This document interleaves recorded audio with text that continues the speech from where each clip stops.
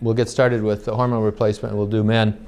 One of the prerequisites is that we all certify that we have done our sit-ups and push-ups and squats and jumping jacks and gotten aerobic this morning before coming to this meeting, because otherwise, we have to go back to the room and really get started in terms of our lifestyle before we talk about hormones, but I assume everybody's done that, so yeah. So we'll start focusing on men. We'll do hormone therapy in men, and we'll subsequently do hormone therapy in women. And to wrap it up this morning, we'll be doing the diagnostics. But hormone replacement and therapy in men has become less controversial. Certainly 10 years ago, 15 years ago, there was a lot of controversy, and there's been so much misinformation because there's been so much abuse. I mean, there's been so much use of testosterone in young athletes and hormone therapies for performance purposes that really are highly inappropriate. And I think as a result of that, we've gotten a bad rap in terms of hormone replacement therapy in general. And I think that there's such a knee-jerk reaction by the traditional medical community, of which we're all part of, but we happen, I think, be a little bit more open-minded. But there's such a reaction against hormone therapy just because of the abuses, but to extrapolate the fact that it's been abused by physicians prescribing it for the wrong patients and patients doing it for the wrong reasons doesn't mean that we should be criticizing doing it properly in the right patients, where it can be dramatic in terms of its helpfulness, but especially when you coordinate it with appropriate lifestyle, as we've discussed. So, yeah. So I think that it's been pretty well shown that testosterone, which is one of many issues that we'll discuss, there's really quite a symphony and cascade of hormones, but testosterone is the one that's highest profile right now, so we'll focus on that. But I think it's safe to say that if done properly, proper administration of testosterone will decrease mortality over any given time period of 10 to 20%. Certainly increases quality of life when done properly, and we have seen that it lowers the risk of disease in terms of cognitive decline, cardiovascular disease, osteoporosis, obviously sexual issues, and energy and mood. I think our goal with all of our preventive medicine strategies is not just improving the way we feel, but really improving the duration of our quality lifespan. We've certainly, with modern medicine and modern pharmaceutical products, we've been able to extend life and life expectancy, which several decades ago was perhaps 50, 60, now is pushing 80. But the quality of life in these last 20 years in general has not been improved. We have more people in nursing homes now than ever before. We have more people with chronic illnesses than ever before, diabetes, heart disease, Alzheimer's, orthopedic issues from osteoporosis is just epidemic. And interesting statistic is about 75% or more of people in nursing homes are not there because of a fatal illness. They just have chronic decline, but they do not have a fatal illness. And this is, to me, not a great statistic. If we live longer and have a lower quality of life, it really makes you wonder about what we're accomplishing. So the whole point of appropriate preventive care is to square the curve so that we may or may not improve our life expectancy, although they very likely will. But to improve quality of life and to have a very short period of disability, which is doable, and to have a lifespan at this point, given current science that leads us to a lifespan of 100 years or beyond that, and still have a quality of life, is not beyond our practical expectations. So we have the technology and the ability to do that. So the testosterone deficiency is a major issue in terms of quality of life, shorter lifespan, and really dramatically increased costs to our healthcare system. I think it's safe to say, though, that use of testosterone and other hormonal therapies in men and women is really not going to accomplish a whole lot unless you put it together with the lifestyle issues that we've already talked about. So one of the issues that can happen with testosterone is related to the proper dosage. If you really want to know where a man is before he starts, you want to do a very thoughtful decision about how much to give, how frequently to give it, once a week or twice a week. There are a variety of ways to do it, but we prefer the IM route. We'll get into that. But if you go too high on it, you can have aromatization, and you can have just the opposite effect, where the testosterone is aromatized and becomes estradiol, and then you've really diminished your results. And the other variable is some men may have a higher level of sex hormone binding globulin. So if you measure total testosterone and don't measure sex hormone binding globulin and free testosterone as a result, you may not really get the results that you need. If you have a high sex hormone binding globulin, you can have a high testosterone and a low free testosterone. So it's important to know the free testosterone. Total testosterone is not nearly as valuable a number as the Is sex hormone binding globulin, is that measurable? Yes. In fact, that's how they are able to calculate the percentage of free testosterone. I don't know the biochemistry of exactly how you measure it, but it's how you measure it. You know, there's a variety of globulins and proteins in the blood that will bind it. As far as I understand it, yes. There's a direct correlation. The higher the sex hormone binding globulin, the lower the free T. So, go back to the last slide. I didn't see. So, I think it's pretty well known what the secondary results are of testosterone deficiency, and what has been considered to be normal as we age. And I think it's something we have to battle, those of us that are into preventive medicine. The fact that we get criticized for doing something that's unnatural. We've been told that we're doing things unnatural to raise hormone levels that are typically lowering as we get older, but at the same time, heart transplant, a hip replacement, and multiple drugs, polypharmacy is not considered abnormal. So certainly not in our society. So it's like, you know, we have to we have an obligation, I think, to really spread the word and to somehow indicate that we can do things that are really quite natural. I mean, you know, bringing our hormone levels into youthful levels and healthy levels, where our risk of heart disease, cancer, cognitive decline, the whole cascade is the lowest in our lifespan, to me is not unnatural. It's really returning to a state where it's really more natural, certainly more natural than invasive surgeries and polypharmacy. So, you know, with a testosterone deficiency, lower muscle mass, medical word is sarcopenia, certainly much higher risk of osteoporosis, happens in men just like in women, maybe not quite as rapidly, but is as much of a serious problem in men as in women. Decreased libido, increased visceral fat, and because of the increased visceral fat, a secondary increase in the risk of cardiovascular disease and cancer.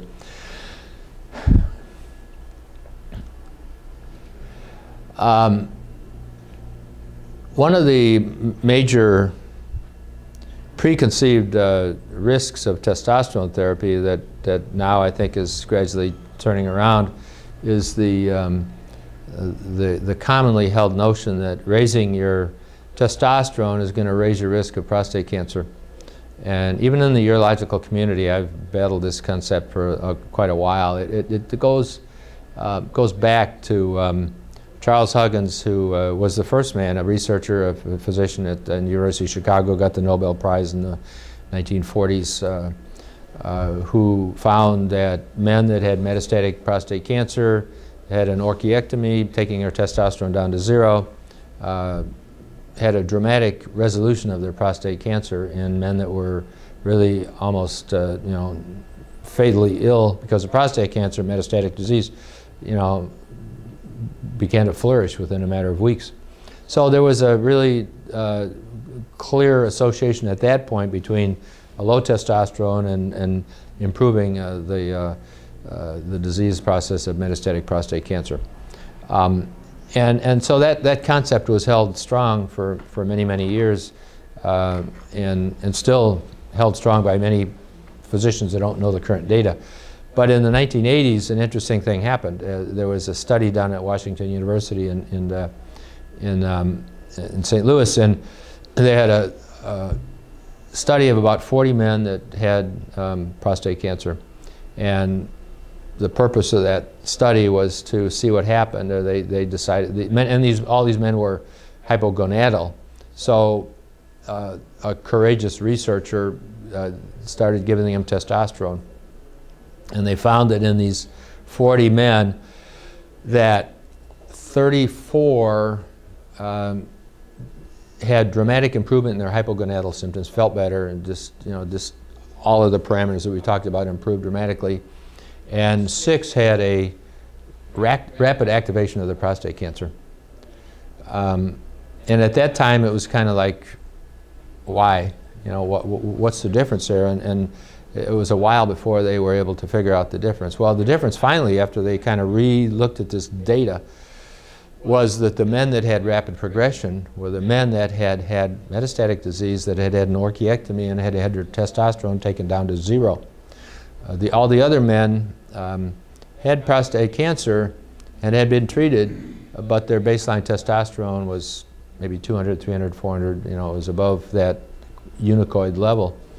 And so this then added some light to it, and that light became brighter really with the research of Abe Morgenthaler at Harvard, who then started studying this in further detail. He had a patient who was an attorney who came to him, and he had prostate cancer, was under active surveillance, and was hypogonadal, and he insisted on getting some testosterone. And most all urologists in the country, or any physician in the country, would say, you know, no way, you know. And Abe Morgenthaler, I guess, I'm sure he had pages and pages of informed consent to have signed by the lawyer about what he was doing and how this is likely going to kill him, but he put him on testosterone, and his PSA got better, and all his hypogonadal symptoms went away, and he had no activation of his prostate cancer. In fact, his prostate cancer was totally dormant at that point. So this was felt to be anecdotal and coincidental, and, you know, almost meaningless because it was a, you know, N of 1. But he started doing a more detailed study. Now he had like, you know, 10, 20 men. It's gone on for several years, but, you know, there were quite a group of men that were, all of whom had prostate cancer, but about half of the group was put on testosterone, half the group was not. And he found that the men that were put on testosterone did not have a more rapid progression of the prostate cancer. In fact, a few had less rapid progression of the prostate cancer. These were all being watched in terms of watchful waiting. So some did progress in both groups, and the ones that did progress would then have definitive therapy. But he documented quite well, and the study continues to go on, and the number is getting higher and higher in terms of the men in this study. But there's clear evidence that these men are not progressing more rapidly. They're taking testosterone, and they're healthier, and they have a lower risk of cardiovascular disease, and a better mood, and all of our other life parameters are better. So he is now making the case that men that have prostate cancer are being protected because of the testosterone. This was all kind of mysterious still in terms of what's going on here, because, you know, some people will progress. And then he came up with the saturation principle of prostate testosterone receptors in the prostate. And it was determined, he determined that if your baseline testosterone is above 90 nanograms per DL, your testosterone receptor cells in the prostate are saturated. So you can go from 0 to 90 and light the fire. You can go from 90 to 1,000 and nothing happens because you're maximally stimulated at that very low level of 90 to 100 nanograms per DL, total testosterone. So this really, I think, has become the principle of how you can decide who it's appropriate to give testosterone, who it's safe to, because if a man's had an orchiectomy, have been on Lupron, or had metastatic disease, you don't want to go there, and these are the guys you want to stay away from. But if a man has a baseline testosterone over 100 nanograms per DL, or to be safe, maybe call it 150 or 200, which is many men will find in that category, you can safely give them testosterone. And once again, I tell all these guys that their risk of progression is perhaps 10%, 15%, it depends on their risk factor. And they need to continue to be followed very carefully and have prostate examinations and PSAs at least 2 or 3 times a year. But I think we can safely say that their risk of progression is not going to be higher than the man that has not, taken testosterone. So, right. And along the same lines, just kind of common sense-wise, I think it's clear that the older we get, the lower our testosterone gets. The older we get, the higher our risk of prostate cancer. So there's an inverse relationship between testosterone and prostate cancer. And that's something that you start to realize as you look at the data, simply the relationship of testosterone causing prostate cancer becomes a very flawed concept. I think, we've kind of talked about this a lot, but the basis of all of our hormonal therapies in all of our patients, including ourselves, should be don't bother unless you're doing the right nutrition, the right exercise, the right lifestyle. So that's critical, and we've talked about that a lot. So, okay. Erectile dysfunction, I think that it's an important relationship with testosterone. But I think that we've seen that erectile dysfunction is a barometer of overall health. It's not just hormonal. Testosterone is part of the equation, but when we start, and we as urologists look at this in a fairly complex way in terms of the multi-nature etiology of it, erectile dysfunction can be related to, obviously, hormone deficiency, but it can also be related to vascular insufficiency. It can be related to neurological disease. It can be related to emotional issues and depression and anxiety. So erectile dysfunction is, once again, a great barometer of overall health, but you really want to look at the big picture. So this is kind of the same principle of all of our patients. When we're dealing with hormonal issues, we want to look at the big picture, and that's the mistake that we see with all these hormone clinics around. I mean, they're just not even going there, and that's the major obligation I think we have, and where I think with Previent and those of us that are, I think, enlightened about this sort of thing, we are doing people and the medical world a big favor by insisting that hormone therapy be coordinated with good medical evaluation. Somebody has erectile dysfunction, you correct their hormones, they're still having problems, look for vascular disease. You don't find vascular disease, look for neurological disease. If none of those are a factor, you start looking at stress issues, and they can be major factors. Yes? When you get a patient with ED, do you follow up and work up all these issues with them? Well, not necessarily. I think that it really depends upon the individual. I mean, I'll go as far as it's needed to correct it, and some people will simply fail, and those are the men that you can do. I mean, obviously the PDE5 inhibitors there's no reason not to try that right away. I mean, the tadalafil and sildenafil are great drugs, and cardioprotective and brain protective, and microvascular dilatory effect. So just try that right away. Now, if that works, then you're done. You don't need to do anything else. Although if somebody's hypogonadal, then you go that route. But if somebody has a risk of vascular disease, you put them on, tadalafil daily or sildenafil on demand, and they're not making progress. and you've corrected their hormones, and you definitely want to look for vascular issues and get a vascular workup. VO2 max is a good screening procedure for that sort of thing, but you know, I would refer them to a cardiologist and get a workup for that. And you go down you just go as far as you need to before before they get success. And if everything, if they still fail, most men will not fail. Eventually, you're going to get some sort of progress. I mean, I would say a vast majority of men, if you get their hormones corrected, and unless they have some other major diseases, and you put them on a PDE5 inhibitor, my practice, I would do a daily dose of tadalafil, one way or another, and if needed, sildenafil on demand. It works great, and there's no reason not to, other than the cost is ridiculously, prohibitive with the market drugs. But you can compound these things and do a sublingual troche of tadalafil and sildenafil, which costs 20% of the price of the product of tadalafil and sildenafil on the market. Viagra and Cialis. You seem surprised. Have we not talked about that?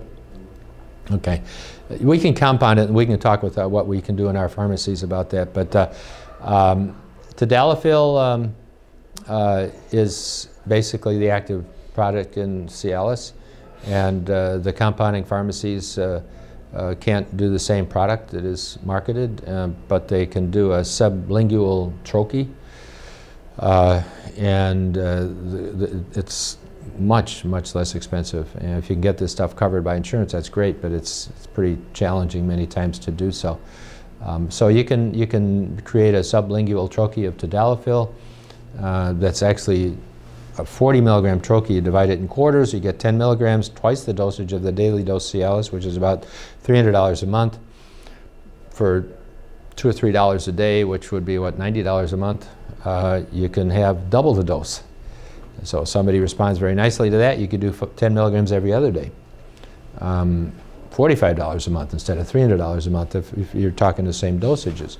So that works great. It really does. Plus the advantage of the sublingual of the tadalafil, you'll get a blood level in a matter, probably an hour rather than more tadalafil, more like 2 or 3 hours. And there's a buildup over, it's a half-life of 18 hours. So there's a buildup over a period of days as you take it. So I think there's advantages. The only disadvantage is it has to be kept cool. So if you travel, you have to keep it in some sort of cooling pack, which is still not difficult to do because you can purchase these products that are used for protecting insulin, and they can be in a small packet and just carry it with you when you travel. So that works, and this, the sildenafil the same way. You get 100 milligram troches of that, divide it in half. It costs $5 rather than $40. And it works the same, and it works faster. It's just that you have to keep it cool, so you can't put it in your pocket because it'll melt. So that's the good news and the bad news.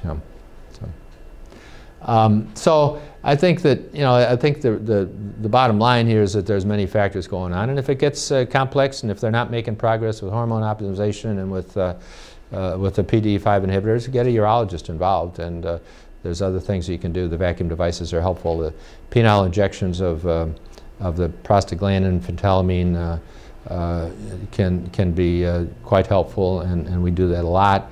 You may or may not want to do that yourselves. As a urologist, we do that a fair amount. The only problem is that you have to realize and be prepared for that perhaps 1% risk of priapism. And priapism is not a happy condition, and if you get a lasting erection, you want to immediately inject these guys with some sort of vasoconstrictor, and then you can most of the time get it to resolve. But this is a urological emergency, so just beware. When somebody's going the injection route, the risks are very low and the success is very high, and it works great. But you have to treat this with a lot of respect. So I would be inclined to, if you're going to do it, do it with a urologist involved. So, all right. I think that there's a sense that testosterone is mostly to be used for sexual issues, but that's really not the case. I mean, obviously it does help with sexual issues, but I think that what's really not recognized is that it's probably at least as helpful in terms of cardiovascular protection and cognitive protection.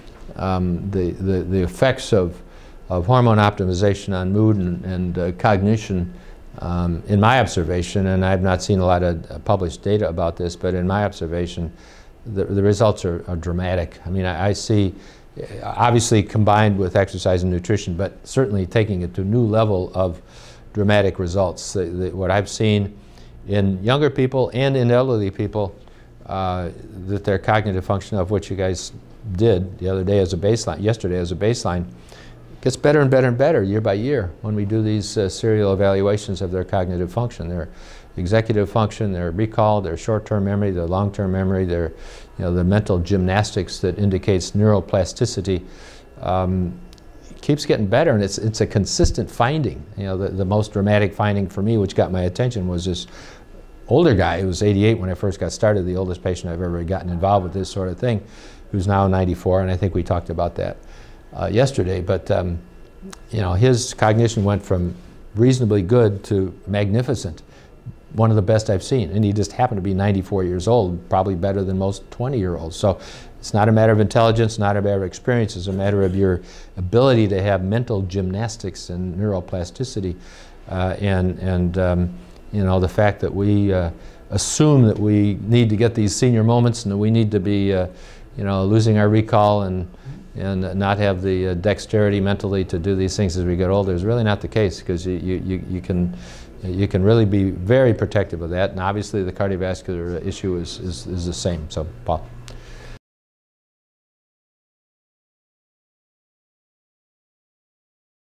One of the biggest things I've noticed in my patients is the mood improvement, and that is the one thing of all the other things that seems to be most important to them, and their families. Right. I agree with that, and mood and cognition may go to a degree hand in hand, but mood is something that, I mean, people don't necessarily feel their reaction time or they feel their memory, but they certainly feel their mood. I've had numerous patients that say that as they got older, they got more of a depressive feeling and didn't have energy and didn't have the spark and the joie de vivre, and multiple patients have said the cloud is lifted, and that they're not taking antidepressants, or if they were taking antidepressants that had side effects that they didn't like, they don't need them, and they just simply feel positive and optimistic and enthusiastic, and this is kind of difficult to measure, but when they feel this way, it's night and day. I've had numerous testimonials to me of patients who just say, I've never, and I feel that myself, I'm older, but I've never felt better in my life. My mood is great. I see others that just continually say the same thing. It really makes a big, big difference. Obviously, if you do the nutrition, exercise, the lifestyle, I mean, if you're trashing yourself, it's not going to make that much difference. But in general, that was the whole idea behind grumpy old men, was that it was low T, because their mood was grumpy. Well, they use that in the ads, I think. Yeah, right. I think that was an Androgel ad, or I don't know which. But there was definitely we got some mileage out of that one. So therapeutic options, and there's a lot of things that are marketed as being options. Oral is something that we as urologists used to use, a drug called halotestin. We give 10 milligrams, and this goes way back, and it maybe raised your testosterone a little bit, but it was really caused a lot of liver dysfunction and side effects, and not all that effective. So we've gotten away from that entirely in men, because the toxicity and the was high and the efficacy was low. Now in women, that may be a little different situation. I don't use it that much in women, but you could make a case for some oral use in women, and there's these lymphatic absorption sublingual products that we've talked about a little bit in some of the pharmacies that we've been discussing. I have some of these lymphatic absorption sublingual products available that we may use. They could work quite fine with women, but because of the very low dosage, they tend not to get liver toxicity. Because it's lymphatic absorption, they tend not, it's not metabolized through the liver. So that may be a reasonable thing in women, but not in men, because the dosage obviously is substantially higher. Transdermal creams is probably the most common way that this is utilized now across the board in this country. Androgel, Axiron, and Testim. And these are reasonably effective. I've used this on my patients, and before I got involved with the injection therapies, and it helps to a degree. And the drug companies that promote it talk about the fact that they get within normal ranges of testosterone in about 80% of situations, but then you get into the definition of normal, or improved. So in my experience with the topicals, the androgels, Axirons, I'd say on an average I can get a total testosterone of maybe 600, maybe 700 if you're really generous with the amount that you use. Free testosterone maybe in that 100, 120 range. It really depends. But there's a couple problems with this, beyond the fact that it's prohibitively expensive, and you generally don't get insurance coverage until you have a total testosterone below by 200. But by that time, you're really off the cliff. You feel awful, and most men just don't feel whether it's they feel better at more like 800, 900, that top quartile of what would be considered normal. So that's one issue in terms of the cost, and the other issue is the fact that with topicals you get a dramatic rise in dihydrotestosterone, and this is a so-called bad testosterone, which can be associated with prostate stimulation, benign prostate stimulation, not malignant stimulation, but theoretically could raise the prostate volume by 10 or 15%, may or may not affect prostate symptoms. But the other thing that's probably more of a concern as men is that with the high DHT, there's a higher risk of hair thinning and hair loss. That's a concern. And so I shy away from the transdermals because you really can't get to the levels that I think are really going to be therapeutic and stay there and have it be cost effective. And the DHT rise, dihydrotestosterone, is a concern. Pellets, actively promoted. You've all, I think, probably seen the promotions in the companies that are promoting that. And pellets can get to a reasonable level, probably better than the transdermals. And they promote it once again that you'll stay in a normal range, 3 months, 4 months, occasionally 5 months. The only problem once again is that the definition of the normal range, and you really don't have control over where you are week to week or month by month. And what tends to happen is that you will crash. The testosterone level drops dramatically, and then they'll reinsert another pellet. It's an office visit, relatively expensive by some of these the commercial outfits that do the pellets. And I just don't like living on the edge of, well, when it's been 3 months, when am I going to crash? And then I need to get in there right away. So I shy away from that. Patches, we used to use but pellets are still a reasonable option. I don't want to say that they're not. They may be a reasonable option for some man who's not willing to do his own injection and is, willing to understand that he will know it when it's down, and he's going to want to get one right away again. Patches, reasonable, but once again, unpredictable absorption and have really become a little less popular. It's another form of a topical. But I've not seen that we get levels that are really adequate for good therapy. So it brings us down to the intramuscular injections, which, at first glance, men are, hesitant to do an injection.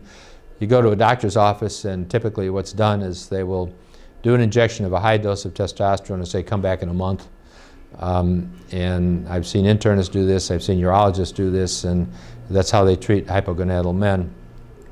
And then these guys feel like Superman for 2 weeks, and then they feel kind of balanced for maybe 1 week, and then they feel like they've totally crashed for another week, and they get in, I got to get in right away because I feel awful. So I go through this roller cycle, this roller cycle imbalance of too high and too low, and I don't like that. So what we recommend is injection, self-injection, teaching a man to inject himself, which is so easy to do. I mean, why urologists and internists are not willing to do that, I think, is just not comfortable with it themselves. But the reality is you can teach somebody to do this not 2 minutes. It's nothing. Just show them how to draw up the product, put in a larger needle to draw it up, a smaller needle to inject, inject it in their buttocks or anterior thigh. It's just really very, very simple to do. And once a week generally works fine for most men, 100 milligrams or a little less, a little more, depending upon their baseline testosterone and depending upon where they are level-wise a couple months later, so you want to measure this. And that works well. Now, some men may feel a little bit better the first part of the week and a little less vigorous the last part of the week, and then I would do a half dose twice a week. And many men can kind of make that decision about whether they want to do it once a week or twice a week. But it works fine, and you generally don't feel it if you go into the muscle. The only time that there's a problem would be if men are not getting into the muscle. They do it subcutaneously, and you get a little lump under the skin. The sensation is in the skin, it's not in the muscle. So if you get a good deep injection with a 1-inch needle, many times you won't feel anything. And men just have to be taught to do that. But I do that in the office, and we draw it up together, and I say, okay, just put your hand on your butt and just get it all the way in. And they're all paranoid about doing that. And once they do it, they say, well, I barely even felt it. And that's typically what happens. So rarely will I find anybody that can't do that. Maybe in my practice, I may have I do have 2 people. That's it. And that just have kind of a psychological adherent, paranoia about doing it themselves. But the vast majority of men, certainly 99% literally, have no problem with that. So it doesn't cost much. I mean, it's inexpensive. It's much more effective, and I think much safer because if you get too high, you can just lower the dosage. You can skip a week. If it's too low, you can adjust it very quickly, and you can know it by the lab work. You know it by how they feel. I like to make sure people aren't making the mistake of thinking that if 100 milligrams is good, then 200 milligrams is twice as good. That's a mistake, because that's absolutely the wrong idea, because you overdose, you go too high on this stuff, and then your estradiol goes up, your DHT goes up, and you don't get the positive results you otherwise would get. So it's very, very important to monitor dosages and to monitor how these guys are feeling. On rare occasions, some men will get overly aggressive. I've not seen that happen much at all. Sometimes it could be because the level's a little bit too high, but it's important to talk with these guys on a regular basis and just, how do you feel? Most men should feel just fine, not overly stimulated. Generally, testosterone, you don't feel it. It's just something that allows you to get the better results of your lifestyle. Yes. Ken, a couple questions. How do you determine what dose you start with, and when do you measure your repeat blood work, and what's your target with the repeat blood work? Great questions. The initial dosage depends upon their level. If say somebody comes in, and it depends on their how big they are. They're people that are a smaller frame, I would probably give a little lower dosage, because it's your serum level is going to be based on your weight to a degree, and your body volume. But on an average, say a 170-pound man, 180-pound man, if his free testosterone is 60 or 70 and total is maybe 300, 350, 400, that's kind of the tip of the most common situation that we'll see. I'll do 100 milligrams, which is, it'll be the vial. What I usually do is a 5 cc vial. It's 200 milligrams per cc. 0.5 cc is going to be 100 milligrams. And I would have them do that just once a week. and I do the first injection in the office with them together, and then generally they're off and running. Then, so I'll do that, and then I will do a probably free and total testosterone, probably a CBC, because some of these guys will get an erythrocytosis. I would probably do that 8 weeks later. Whether you want to repeat any other labs depends upon the situation. If their lipid profile has been off, you may find that their triglycerides and LDL have gone down and HDL may be going up if they're doing, you know, exercise and reasonable nutrition. You know, that would be my average timeline. What's your goal for free testosterone? Free testosterone, I would like to see it probably in the range of 200 nanograms per DL. But anywhere between, say, 150 and 240, 250 is probably reasonable. You tend not to get too much of a rise in DHT, not some rise, but not that much. You tend not to get too much of a rise in estradiol. Once again, somewhat, but not too much. You want a reasonable balance. And so I'll titrate the dosage then based on that. I mean, I'll have some men that will do up to like 0.8 cc's once a week.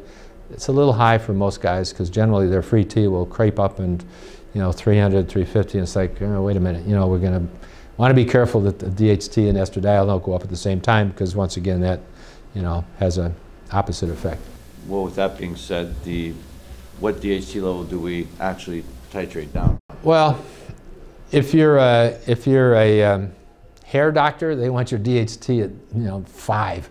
You know, the problem with the low DHT and the finasteride and the DHT blockers, which is easy to bring the DHT down. I mean, you can bring it way down with, you know, finasteride. You know, it's the Propecia, which is 1 milligram a day for hair protection, or Proscar, which is 5 milligrams of finasteride, which urologists use, but they have major side effects sexually and energy-wise and mood-wise. So DHT is a powerful androgen.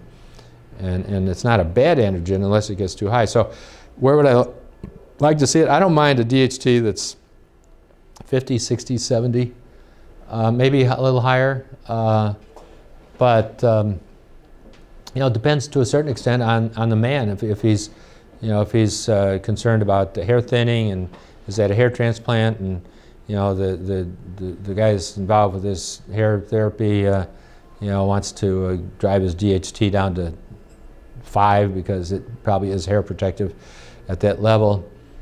I usually kind of compromise, you know, maybe get the DHT down to 30, 35 or something like that. So that has to be individualized, you know.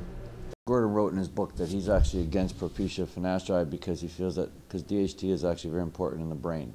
I agree, and I think that it's a matter of degree, and I think that I lobby against, you know, I see men come up with a DHT of 10 or 15 and they're on Propecia, and because, you know, my doctor said I needed to protect my hair.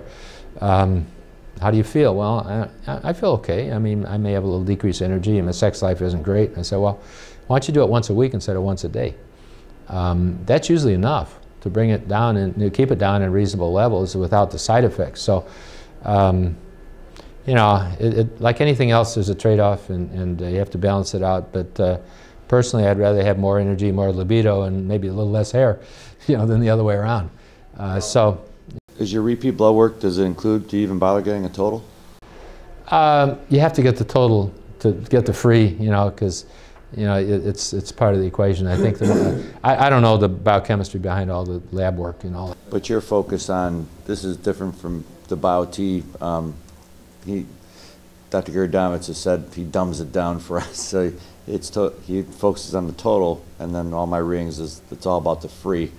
So it's a different concept. Yeah, you know, if you focus on the total, I mean, I've seen men with a total testosterone of 1,000 and their free T may be 90, and I've seen people with a total testosterone of 1,000 and their free T may be 250. You know, it's related to sex hormone binding globulin, and you know, if you got a high sex hormone binding globulin, you know, it renders much of that free T inactive, and so it's not going to do anything. There's no way to manipulate the sex hormone binding globulin. Well, maybe. You know, good lifestyle obviously will bring it down to a degree, There's some positive thing about sex hormone binding globulin. I, once again, don't really know all the biochemistry behind that sort of thing, but you know, you don't want it too low. It has some protective effect in terms of just balancing hormone levels and you know, but I can't really discuss that with any degree of authority. So. And then as far as the estradiol level goes, hanging out with Caesar, Dr. Pellerino, he actually he feels that estrogen, which is true, protects your heart. So so really, again, I've been taught the basics with Bao T. That was my first introduction to hormone therapy, and it was, like I said, I know he dumbed it down for everybody, for lack of a better term. But like Caesar was saying, you know, estrogen's going to protect you. So what's your take on that? Do you use Arimidex unless they have symptoms? In general, that's correct. Neil Rousier he'll accept an estrogen in a male of 100, 110, you know, and then say, why are you treating it? You're treating a lab value. But my observation is that there is one situation where it's clearly indicated, and that's if a guy has nipple tenderness or you get a little bit of gynecomastia. You know, then you clearly want to treat it. But I generally don't want guys to even go there and have that be a concern. You know, and if the estradiol goes up a little bit, you know, sometimes it'll have a negative effect on their libido too. So I think I don't necessarily just treat the lab value, but you know, if it's 90 and the guy says, you know, I have no nipple tenderness and my mood's fine, my libido is fine, I say, okay, well, let's keep an eye on it. And maybe your testosterone's a little bit high. If you lower your testosterone just ever so slightly, probably the estradiol will come down substantially. So I'm really seeing now the art of testosterone or hormone replacement, because it's really clinical. I mean, right. Whereas it's funny because I was given my rules. 5%, if it's over 5%, slam them on Arimidex. So then I'm reading my book by Doc Gordon, and he's talking about all the bad side effects of Arimidex. Yeah. I basically had my own hair transplant with NeoGraft. I got my finasteride on, and basically he's telling me about how I need my DHT in my brain, so I got myself off that. Right. I grabbed and in fact I put Arimidex on a couple patients that had psych issues. So here I am, I'm giving them the testosterone to help their psych issues. They went over 5% with no nipple tenderness. I put them on Arimidex, and now I'm reading a month later that Arimidex is going to make them worse psychologically. So I'm like, I just made this guy worse. That's the problem with a little bit of knowledge, and it can totally confuse you. Yeah, and I see that situation all the time when it comes to hormonal issues in men, and even more so with women. It is an art, and the rules. I mean, most rules are meant to be broken to a degree. I mean, because you know, it depends on who's making the rules. I agree 1,000% with that statement. Yeah, a lot of implications to that. So. My big question is your opinion on. Again, I was taught first with the Bao T, which is backed up by evidence-based. It was all studies. The cardiovascular. My biggest question is, I was taught that with all the different modalities, therapeutic options, that pellets, that modality, bioidentical, subcutaneous, with the capillaries wrapping around, gave you all the protection from cardiovascular disease, cancer, heart disease, and Alzheimer's. Well, it's the same hormone. It's same. But they had studies, and I gotta go back and see. They had studies that basically said that was his whole pitch. And again, Caesar's answer was, well, look who you were talking to. You're talking to a guy who's pushing pellets. I said, I understand that. I said, but there are studies behind it. Caesar basically said just what you said. I just want to make sure that I want your guys' opinion on that, because yes, the intramuscular injections are affordable if they can tolerate it, because obviously pellets cost a lot more. I just want to make sure that I'm not sacrificing the cardioprotective effects, which is what I'm all about, which is what we're all about. Not in the least, and the cardioprotective effect is from your testosterone level and your estrogen level, and all of these levels being at an optimal level. But you know, I think that the protection is the hormone balance, and it's just a question. You know, the pellets are fine. I don't have any problem with pellets for, you know, in the right situations. People understand that they're going to have a crash at some point and they're going to want to get another pellet in there, and that they will probably feel a little better that first month than they do that last month. And within normal range, well, it continues to go down. I mean, it's not this and that, you know, it goes down gradually. So I just, and if you get a little too high or a little too low and you haven't crashed yet, you know, it's kind of like, now what, you know? But I think probably the injections, because you know exactly where you are and you can change it week by week or almost day by day to a degree, you know, or biweekly, you know, you can change it within 3 days. I think it's probably more cardioprotective because you're keeping this level very, very steady. And you can do a change within days. There's no reason to think that an injection is going to be less protective than the pellets. And as far as the half-life goes, why are we not just making twice weekly the standard? Because that's, my understanding is that it's the decline which can cause the aggressiveness as well as well, yeah, the labile nature of the whole thing.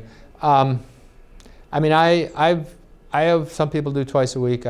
Some do once a week, and yes, you get a little bit more of this cycling with once a week, but not that much. I mean, if you were to measure it, and it's been done, is that, you know, you get very little of that twice a week. But after a week, maybe you're free. See, I know the numbers based, because whenever somebody has a blood test, I say, how many days after your blood test after your injection was your blood test? So if it's day one, I know that, you know, say they're on 100 milligrams per week. If it's day one, their free T may be 230. And it's day 6, their free T may be, you know, 140. Along those lines, when do you tell them to get the blood work? Is it day 6 after their? I tell them I like day 3 or 4, so I like to get that kind of mid level. Now, if they're doing it twice a week, I'll tell them do it day 2 or 3 because, you know, they're injecting half the dosage and you know, they're not going to get so much of a peak, you know, doing, you know, 50 milligrams twice a week sort of thing, or so. So I just don't like to do it on the first day or the last day, but somewhere in the middle. But I always ask them, oh, how many days was it, and then you can kind of extrapolate, you know, what your levels are. But you know, pellets, you don't have control over that. I'm not anti-pellet, you know, as I said. No, I'm not either. I mean, I've done pellets for the last 2 years. I mean, the convenience is there. I've also had pellets extracted. I mean, come out. I mean, that's a pain. That's a pain, literally a pain in the ass. And then I've done both. I mean, urology practice, I've done all of the above actually. Yeah. And it's just that it's more my patients. The convenience is there. They feel better. But I'm open-minded. I want to hear everybody's opinion, then I'll make my own. I think if in your practice, if somebody's on pellets and they're happy with pellets and they feel good and they have good results, no reason to change. New patients, you can offer them both. Well, I mean, I'm ready for my next pellets, and I'm not going to do pellets. I'm actually going to do my injections, so I can. I think that this is part of the art and your relationship with the patients and their feedback to you and you know, I did pellets in my own urology office somewhat, you know, years ago, but now I just basically got trained in the, you know, standard protocol of the injections. And I don't have anybody complain about the injections other than 2 people specifically that want me to do their injection or have their wife do their injection. That's it. You know. Can you go in the thigh? Yeah, you can. I like this the best because you generally don't feel it much.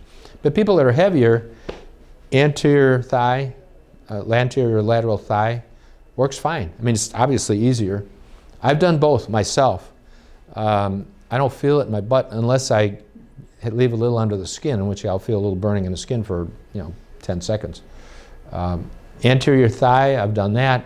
But what I feel, for me, and everybody's different, I just feel a little ache there for an hour or so afterwards. Minor, it doesn't bother me, but it's like, you know, I notice something. Or if I do that and then I go out and exercise, it's like I just a little bit more sensitive there. And what are the symptoms you're looking for?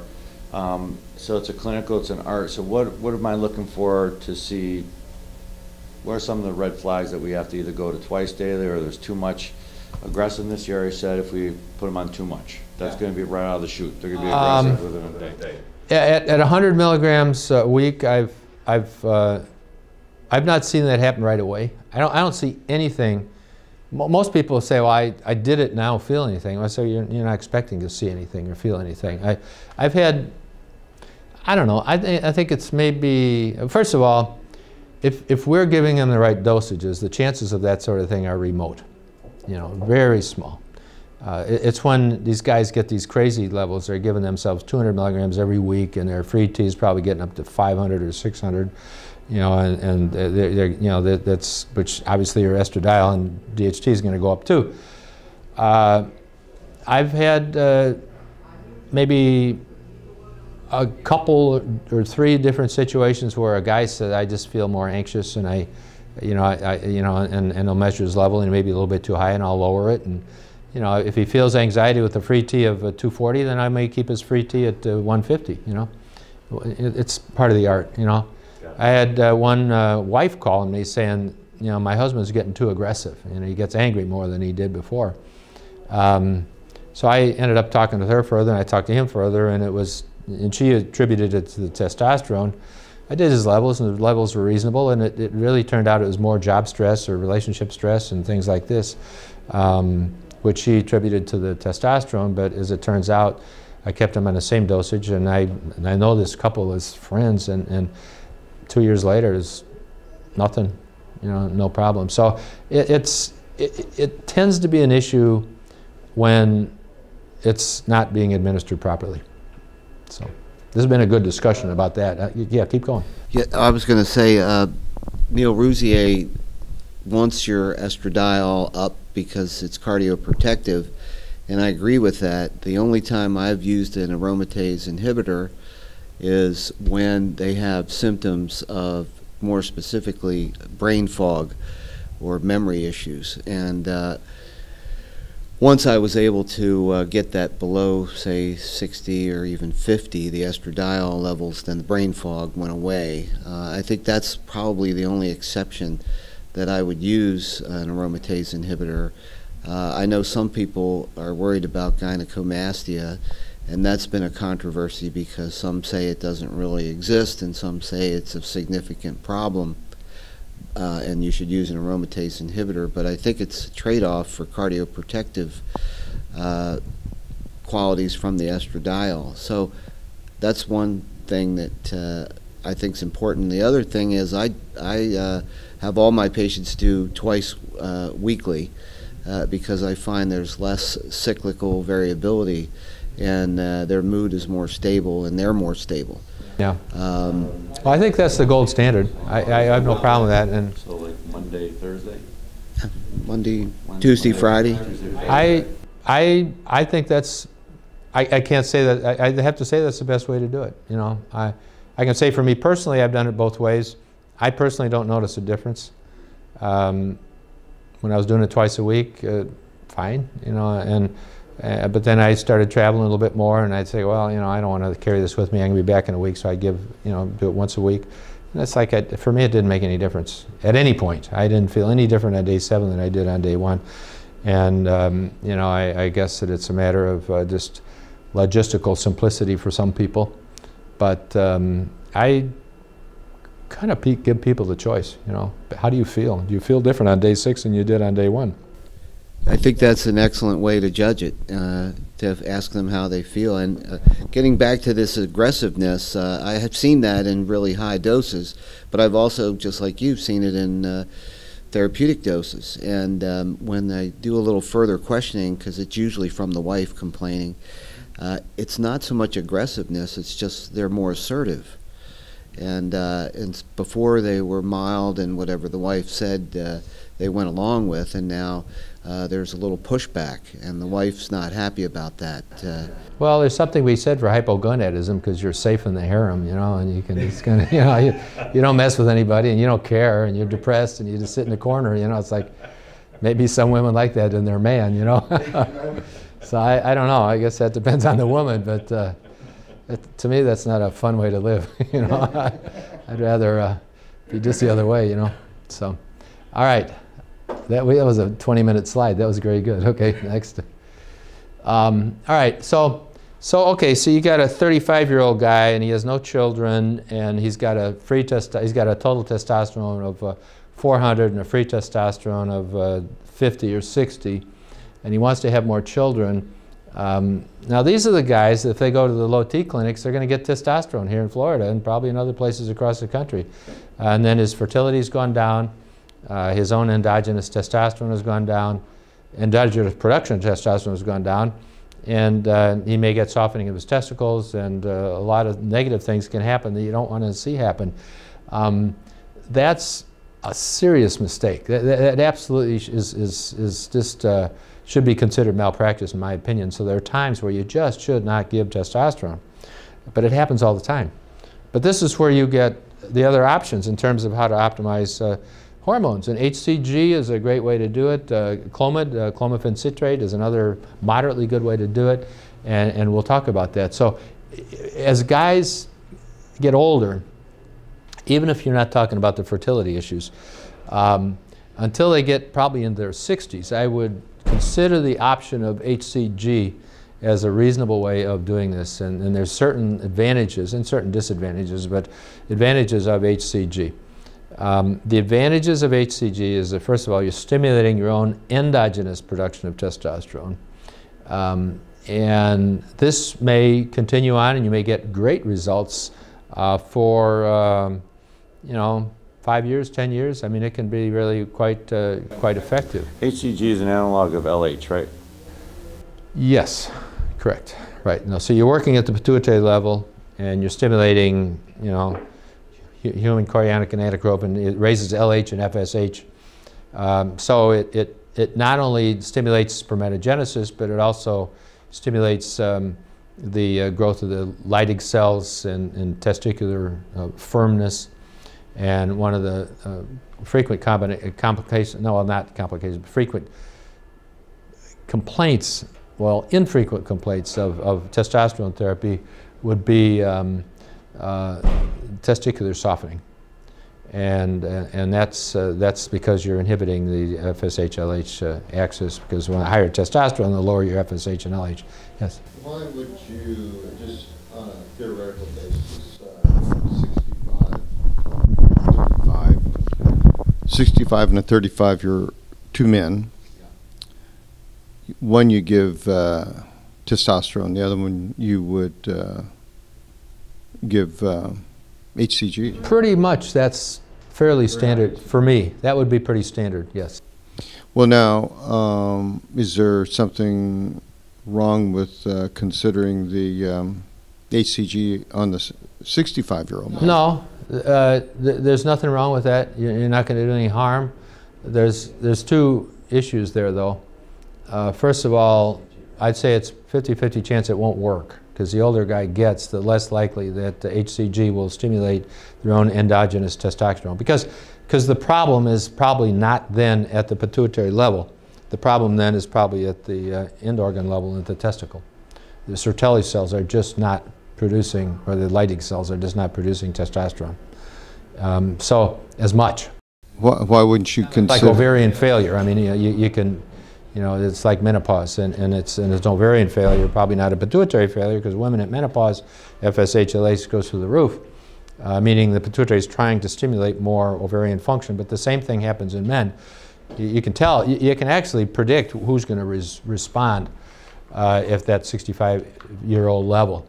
But in general, a guy who's 65 years old, most of the time his FSH and LH are going to be moderately elevated, in which case you can pretty much tell in advance that if you boost it more with HCG or clomiphene citrate, nothing much is going to happen. So you can judge that. So I guess the other issue is most of the guys by the time they're 65, they're not concerned about fertility. They're thinking about simplicity, and HCG is more expensive, and HCG you have to keep refrigerated, and if you travel with it, you got to keep it in a cooling pack and all that sort of thing. So, you know, testosterone is certainly simpler, and if all things equal, and you're not trying to have more children, and if the results of given HCG are kind of marginal, you you know, there's probably not that much reason to use it. You know. Is there an age cutoff? When do you use HCG? Well, the time where the time where you could go either way, I would say within your 50s. And if the guy's 55, I say, well, you know, we could use HCG and it may work for 5 years. And then we're going to, at some point going to need to give you testosterone because it won't work. You get into your 60s, it generally won't work well at all. But some guys are fertile and have reasonable testosterone into their 60s, maybe 70s. So it depends. You know. I had two guys. They were in their 30s and their testosterone, they're 300s, and I put them on testosterone. So I've tried HCG first. I would. Well, if they've had a vasectomy and they don't care, then I think you could go either way. But if they've not had a vasectomy, if they're even thinking about having more children, I would absolutely use the HCG first. Because you don't know. I mean, you know, they say, well, I have 2 kids, I don't want any more. Well, I went through this with vasectomies, you know, where, you know, a guy doesn't care about his fertility, and I'd say 5% of these guys that I do a vasectomy on, if I do it when they're younger years and they got 2 kids, they're going to come back 5 years later and say, you know what, I want my vasectomy reversed because their life circumstances changed. So it's kind of like that with testosterone, you know. But if they want to have kids later, what's the time? If they stop the testosterone, how fast does it recover? Sometimes it's irreversible, many times it's not irreversible, and if you can't, in a younger guy who's concerned about his fertility, get his testosterone up enough with HCG, then I will treat him with both. I'll do a lower dose of testosterone, get him feeling better. I will continue to give him a solid dose of HCG to protect their testicle and protect their Leydig cells and Sertoli cells, so which will, you know, you'll still try to stimulate some of their own endogenous testosterone. You'll still keep their spermatogenesis going, but you're going to give them a somewhat smaller dose of the testosterone. That works fine because you can protect at the same time using both. So that's a very reasonable option in that age group. What are the chances of, is it hard to get HCG through the insurance company?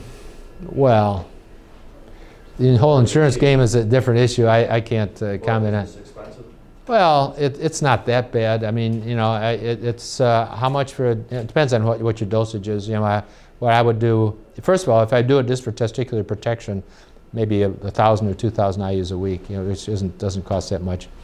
What does it cost? I mean, I like to get 20,000 IU vials because then you can get some mileage out of this stuff. And a 20,000 IU vial of HCG, I don't know, maybe a couple $100 or something like that. But you know, then that's got a fair amount in it, you know. So maybe $80 a month rather than $40 a month, but affordable. Definitely. Yeah. So. And when are you checking the testosterone levels after that? I would probably check it about 8 weeks, 8, 10, 12 weeks later. Just get a sense of what's going on. And how do you determine this dose? It once again depends upon first of all how much in a hurry they are to get response. How you know it has to be affordable. The higher the dosage, the more the cost. Depend on their baseline level of testosterone. But in general, if I were to just kind of cookbook it, I would say start out with the 2,000 IUs twice a week. It's sub-Q, it's not IM. Just do it anywhere abdominally. It's very simple, little very fine 31 gauge needle, 1/4 inch 31 gauge needle. And just do it twice a week and then see what happens. It would take 2 or 3 months before their testosterone is going to have a substantial rise. But how much, what's the dosage? I mean, some men I'll just use 1,000 IUs once a week for testicular softening and maybe some protective effect in terms of spermatogenesis. Some men I've had to use like 3,000 IUs twice a week, which is a solid dose, but that starts getting a little bit more expensive. Some men do 2,000 3 times a week. But if you were to cookbook it, I would say start out at 2,000 twice a week and maybe then gradually increase it based on their response of testosterone. And it's dose related to a degree, But if you take it as far as you can, I've gone as high as like 3,500 twice a week. So that's 7,000 IUs a week. And if that doesn't do it, you know, it's not going to happen. Are you checking LH and FSH with the testosterone? Well, I will check it first, you know, because if it's high to start out with, you can tell this guy that, you know, you're maximally stimulated from your pituitary and your hypothalamus. You're not going to get much happen. I can tell you that up front because, you know, if you give HCG and Clomid, you can tell the response by how much their LH and FSH go up. At least you can predict the response. But if they're high to start out with, you know, they got it, you know, LH and FSH, it's like 9 or 10 or something like that. You're not going to get much response, you know. I mean, you give somebody testosterone, their LH and FSH go down to almost undetectable levels. So you know, there's this feedback mechanism that's pretty direct, you know. Now, I'm 48, did the pellets, definitely saw testicular softness and shrinkage, which I could care less about. I mean, well. Yeah. Well then, you know, if you cared, I would give 1,000 IUs. I do that myself. I give 1,000 IUs once a week, sub-Q. It doesn't cost that much. I mean, you know, 20,000 IU thing, it lasts 20 weeks. You know, it lasts you almost half a year for one vial. And that's what I do. I do 1,000 IUs once a week. And it dramatically changes things. I mean, I had testicular softening, and it's like, I don't know if I cared about it or not. Maybe I did, you know, but I do that. 1,000. I noticed it. I mean, yeah, 1,000 IUs. It's like it's totally different. I mean, it's like it was when I was. Then you're dropping your dose of the testosterone. No, it has no effect on the testosterone. At 1,000 once a week. No. Well, I mean, maybe it would in a young man, but you know, what it does in me and men in my age is it will, the Leydig cells will still be stimulated by HCG, even though the Sertoli cells, which are producing sperm cells, will not. I mean, the testosterone, you know, testosterone will not. So it basically addresses the problem without affecting your T levels. So you don't have to adjust that. No, it's not going to affect the T level at all, you know. So. Yes, go ahead. Sorry, go ahead. Why wouldn't one consider Clomid before you do anything? I would, and I'll get to that. That'll be the next topic here. Anything else so far? Yes. Yeah, so let's say you have a 35-year-old that you put on HCG to help with fertility issues and low T. Do you plan on ever taking them off of HCG at some point? The younger person, yes. You say? Well, I would take them off when it no longer works. And it will not work once you get into your 60s. It simply won't work. It's like ovarian failure. I mean, you can stimulate ovarian failure with pituitary, you know, your FSH and LH can be 80, 90, you know, it can be through the roof. Your ovary's not going to do anything. And same thing with the testicle. You know, it's just not going to work. So. I've heard that also with patients on statins because it lowers cholesterol and it's very difficult to stimulate testosterone production in a low cholesterol state. I agree. I mean, testosterone is a derivative of cholesterol. I mean, the whole cascade starts with cholesterol as the primary agent with a cascade for almost all hormones in the body. So. You know, if your cholesterol is too, I mean, low cholesterol to me is dangerous, you know. High cholesterol is dangerous as well. But, you know, I think the cardiologists, and I don't know, you can comment on this and from the standpoint of internists, but, you know, I think there's a sense that from the cardiology perspective, Caesar feels quite differently, by the way. But in general, from the cardiology standpoint, it's like there's no such thing as a LDL too low. You know, it's like you just get safer and safer for your heart. But the problem is that, you know, your LDL goes down, your HDL goes down. It may or may not affect the triglycerides. That seems to be an independent factor as I've seen it. And the triglycerides are probably more of a risk factor anyway, I think. But the reality is that there is clearly an association between, and I don't know why the cardiologists don't really acknowledge this, but they don't seem to.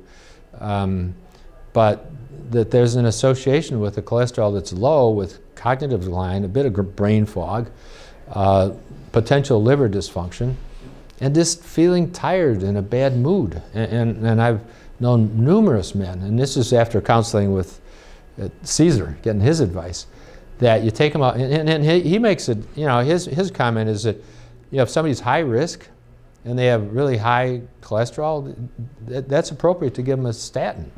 But if people are not high risk, and if their cholesterol is not, at a really substantial level, it's problematic, what are you accomplishing? You're probably not decreasing the risk of a cardiac event, and you are increasing the risk of perhaps cognitive issues, hepatic issues, and less energy, less libido. More importantly, he told me, watch the HDL. The HDL is high.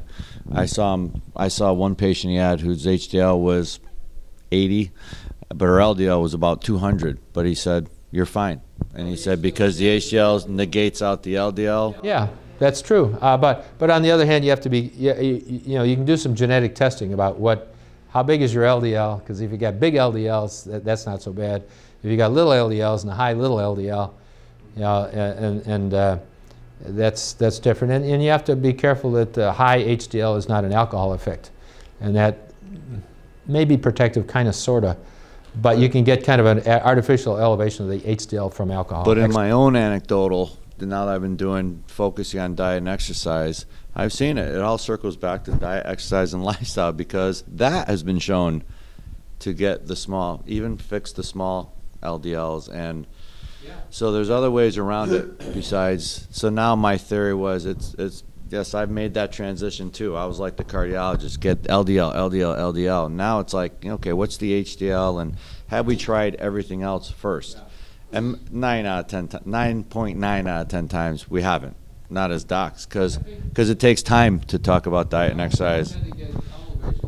Yep, it's easy for a pill, but we're all hammers looking for a nail, and tunnel vision is a problem. And I know that in years past, when I get an annual physical or whatever I'd happen to do, now I don't play this game, but I can titrate my blood pressure and my HDL based on how aggressive I am with exercise.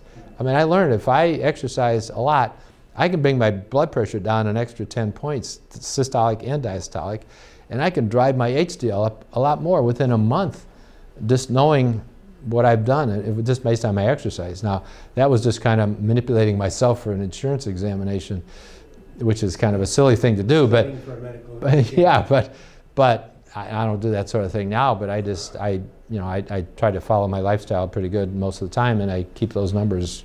My blood pressure has never been lower, my HDL has never been higher, and it works. There's no doubt about that. And certainly, hormone optimization magnifies the results of all of that stuff. My cardiologist tells me that statins have no effect on HDL. It's not what I've seen, but cardiologists kind of cardiologists seem to be in love with statins, so they get a lot of free lunches too from statin sellers, and these girls are usually pretty cute, so. The amount of ignorance that's out there, and you could put this on, where's the camera, is ridiculous how ignorant our colleagues are. We've talked about this last night in some of the interactions I've had with my colleagues, but I mean, the cardiology field is just, with the exception of the Caesars of the world and these guys who think not even outside the box, they're just missing the boat. And I don't know if it's because that they now have to see a patient, they have to double their volume, and I know they're getting slashed with how much their reimbursement is for stress tests and everything else they do, but it's really disheartening to see. Like, I'm always wary of my patients going to see an endocrinologist. Now I'm actually feeling that way about the cardiologist. And I tell my patients, look, the cardiologist is just like, they're my mechanic.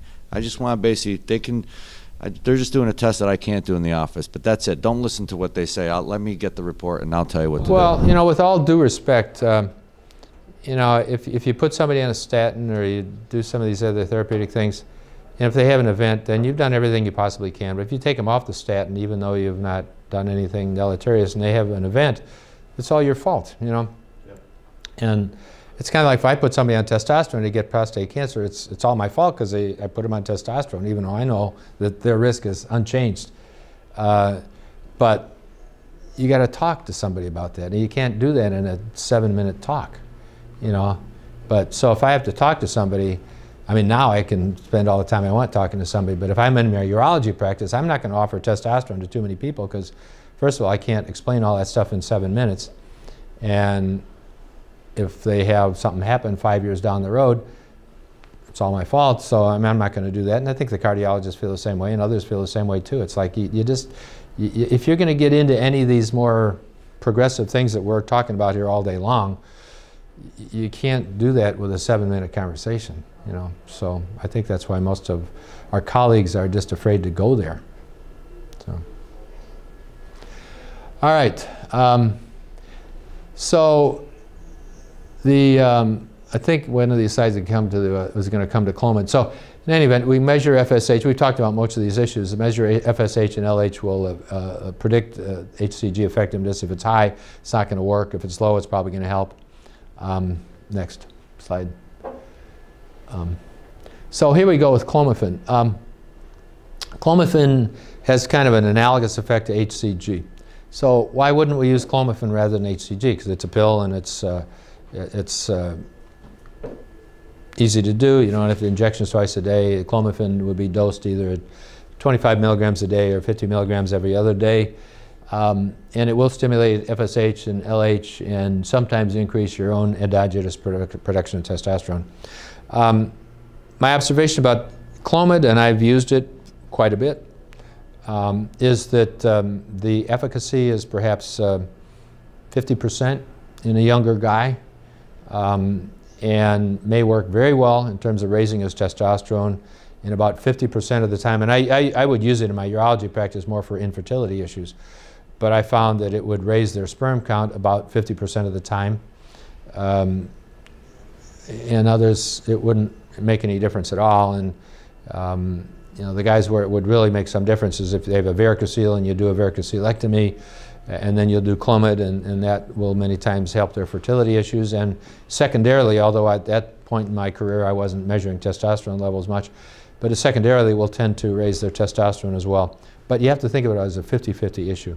And it may raise it substantially, it may not. It may take you 3 or 4 months to find out whether it will. But those where it works, it works great, no problem. It's just that if you think about efficacy, the efficacy of the HCG in a younger guy is going to be probably 80%, maybe 90% for a while until he gets older and he has end organ failure. The Clomid may be 50%. And then maybe if the Clomid doesn't work, then I would do the HCG. So, but most people don't complain about the injections of HCG twice a week.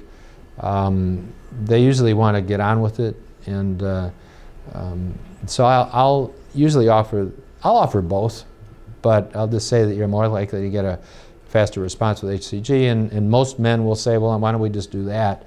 You know, but I've used Clomid plenty. So it's a reasonable option. People just have to know that it's a little less likely to work, but if it works, it can work fine. What about a 65-year-old man? With the Clomid? I have not seen it do anything, and I've not seen it protect the testicle volume either. So I've not really tried it in that age group, because I don't think it'll have any effect on testosterone or spermatogenesis, probably at that point. Now, I don't have a lot of data on that. I've not done much of that. You know, if it's 50-50 in a 30-year-old, you know, I think it's safe to say that the chances of it working are relatively small. And even HCG, where 90% it's going to work in a 30-year-old and a 10% chance it's going to work in a 65-year-old, then I think, you know, at least common sense tells me that I'm probably not going to get that much from the Clomid. That fair enough? Okay. Okay. All right, so I think we're getting near the end of this. The safety issues we've talked about, I think, in detail. Patient selection we've talked about. Obviously, we want to screen men with the evaluations that we've been talking about over the last day. For pre-existing cardiovascular disease, you want to screen with a PSA and a prostate examination. You don't want to start testosterone on somebody who has a prostate nodule, that has a high PSA, has not had a biopsy.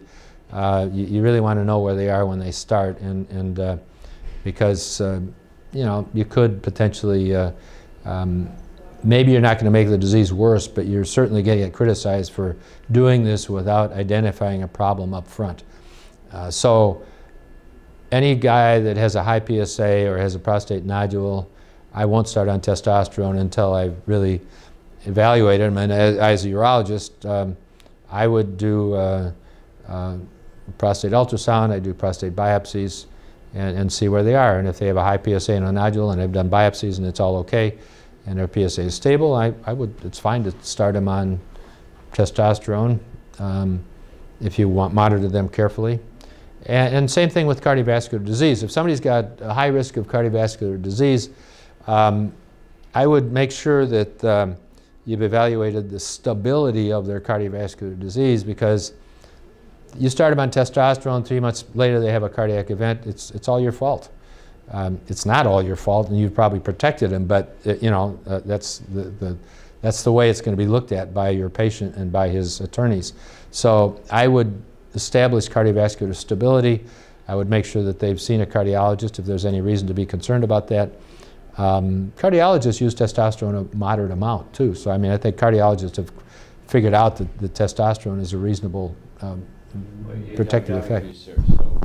Why are we screening? Why is cardiovascular disease a contraindication when testosterone protects them? Contraindication. I'm just saying I would want to know somebody's cardiovascular status before I start them on testosterone, because if they were to have an event and I start them on testosterone, there's been data in the literature, very little, but if you have 50 articles that are saying it's protective, there are 2 articles out there, this VA study that's saying it will increase your risk of a cardiovascular event. I would want to know that just to protect against those 2 articles that will be in your face by some litigious attorney because you started them on testosterone and they had a heart attack 3 months later. So it's really it's a defensive medicine and sort of issue, but it's a significant issue. And if you're concerned about cardiovascular disease, just make sure that they're screened.